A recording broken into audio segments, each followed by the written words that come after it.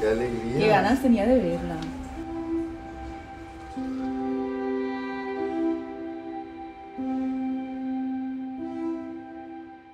Gigi has been spayed. Sometimes people ask me why we don't do this the moment they get to the hospital, when they are sick or when they have a broken leg.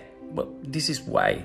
Because if we add a spay procedure on top of a trauma procedure, then we increase the risk of infection, we increase the risk of them being, being under for a long time. So we prefer to do it in stages. It's fine.